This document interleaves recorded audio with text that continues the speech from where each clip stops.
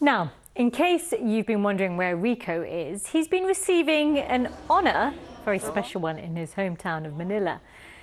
This is his star on the city's Walk of Fame being unveiled, and we are incredibly proud of him.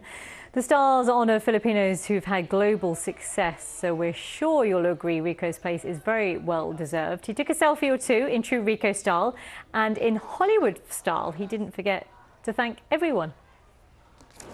This recognition is not mine alone, because I've worked with 3 prestigious news networks: GMA News and Public Affairs, CNBC Business News, and BBC World News. So I would like to dedicate this award as well to the men and women behind the cameras, the producers, the reporters, the writers, because without them, I wouldn't be here on stage. I would like to share this award with them. Oh, we are so proud of him, the whole team here on Newsday. I just wonder, though, when he comes back to the office, Mariko, if he's going to be incorrigible. What do you think?